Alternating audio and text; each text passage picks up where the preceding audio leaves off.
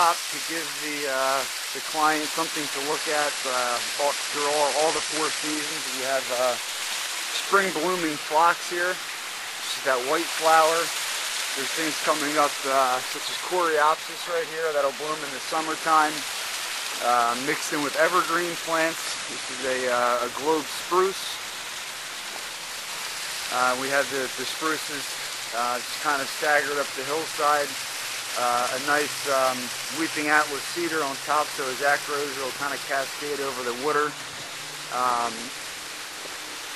Some asters here to give it fall color, so in the fall when a lot of things are dying back, these asters will come into bloom. Nandina, this is a heavenly bamboo, which is a great texture plant, and the foliage, the new foliage is a little bit red. The older foliage is green.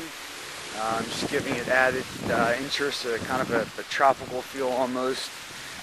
We added some grasses here. This is blue fescue, which just lends itself nicely to this this setting amongst all these boulders here.